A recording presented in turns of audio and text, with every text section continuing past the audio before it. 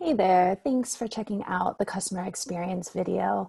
This video will cover how to set up and customize a delightful customer experience that you can provide to your customers using Onfleet. One of the key reasons people choose and adopt Onfleet is to better communicate updates to their customers and connect drivers and recipients, or your customers, in an easy way. Onfleet provides a lot of ways to do this and will make it easy to set up. So let's start with the text message notifications that you can send to customers. Up here in the org settings and along the left-hand panel, the communications tab. Here you might see that you have a couple pre-configured messages already set up in your account. You can edit these, remove them, or add new messages by using these buttons at the bottom. Let's create a new notification here.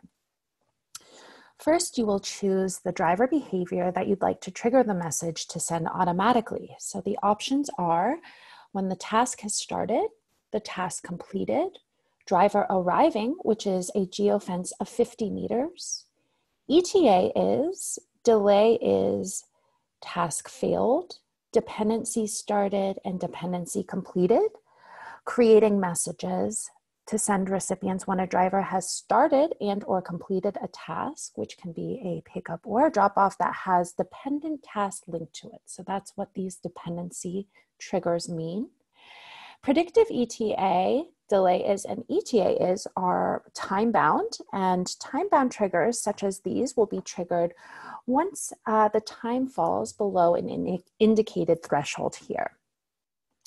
You can next customize these messages using text and tags.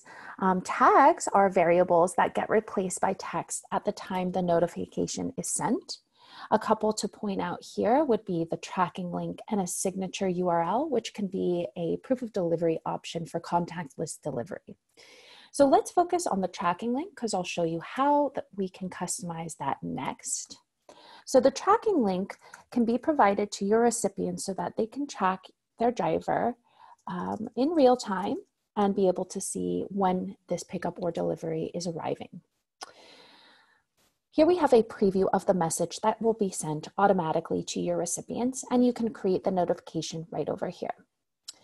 Let's go on to some of the other preferences from the communications tab. So here we have our notifications language preference. We also have the ability to select our routing behavior for calls and messages. So whether we want calls and messages routed directly to drivers or perhaps an admin number. If we choose admin number, this will route all calls and messages to the admin user settings phone number that gets saved in the user settings of the admin profile. Recommended if you do have calls and messages routed to the driver to take advantage of anonymizing. Anonymizing your communication protects the privacy of both parties, so your drivers won't see your recipients' phone numbers and vice versa. And let's move on to some other ways to customize our tracking page here. So once we are providing that link to our customers, we maybe want to customize this to match our brand. First, we will select a color that we would like to use as an accent. We can also select custom and choose an HTML to really match our brand. Next, set image and details that you want to expose on the tracking link, as well as your communication preferences. This final option to enable feedback. By enabling this option, recipients can then rate their experience on a scale of 1 to 5 stars. And this rating gets saved in the task details. So let's actually show you what this looks like from the driver and recipient perspective. I have a task assigned to my driver that happens to be myself as a recipient. And I also have my phone over here. So we'll show you in real time what this looks like. As the driver, I will simply hold to start this task and navigate to my destination. If need be, I can contact my recipient.